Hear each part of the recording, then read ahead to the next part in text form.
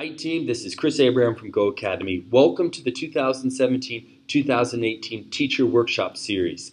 Today we're working on number 23 on the new General Curriculum Math subtest. It's a nice problem involving algebraic equations, ratios, and an algebra word problem. So we'll start by reading it over and sort of working through some of the math that's involved. All right? Let's start by always reading it over and visualizing what's going on in the problem. Here we go. It says here, the ratio of adults to children on a bus was 4:1. When 15 adults got off at the next stop and no one else got on, the ratio of adults to children became 5:2. Which of the following equations could be used to find C, the number of children on the bus? And we have these different equations going on here. There's a lot of math here, but for a moment, let's just pull ourselves away from match the equation stuff and interpreting this right for a moment, and let's just focus in on understanding the problem. Just from that point here.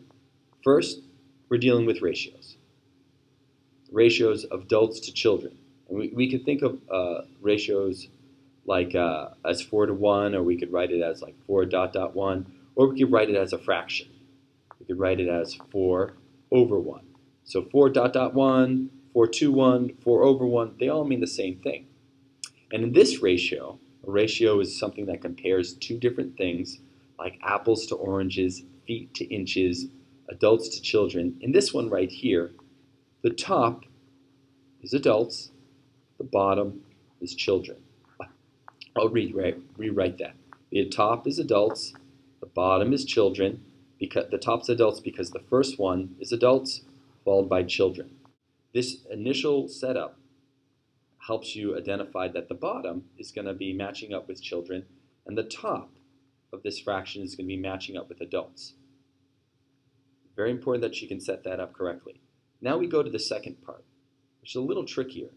It's taking this ratio and expressing it using some variables. They give us one of the variables.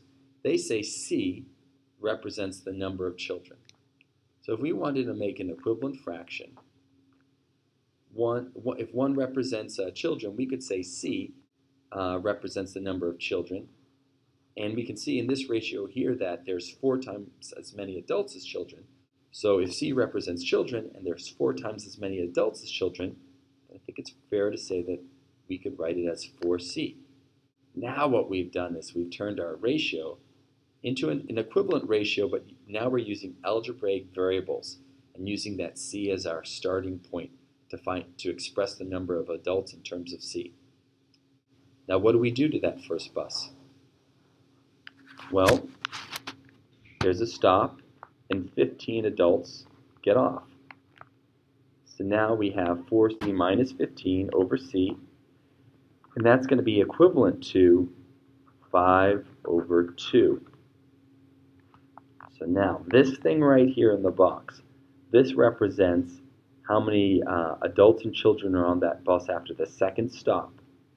And that's equivalent to a new ratio of 5:2. If you look closely at A, you'll see that A matches up with what we have here.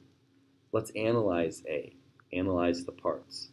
The bottom here is the number of children, so C represents the number of children. 4C represents the number of adults at the first stop. 4C minus 15 represents the adults after the second stop because 15 got off.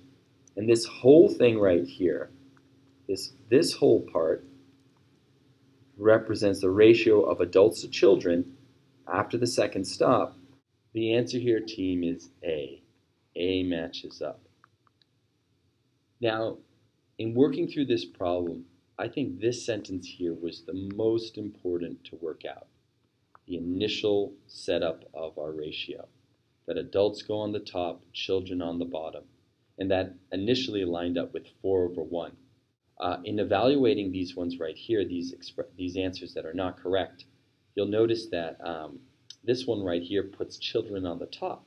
And this one puts children on the top. And our ratio, and the way we've set it up and the way the problem's presented, is putting adults on the top. So for that reason right there, if you're thinking it's adults to children, and that's all you got from setting it up, is that you know that adults go on top and children go on the bottom, you could have eliminated C and D. And that's going to, again, increase your chances of getting A correct. All right? So make sure you're not only able to set this thing up, but also you're able to see very quickly, just by doing this initial step, why C and D are wrong. All right, team, the answer here is A. I hope you enjoyed this video. Have a great day. Take care. Bye-bye.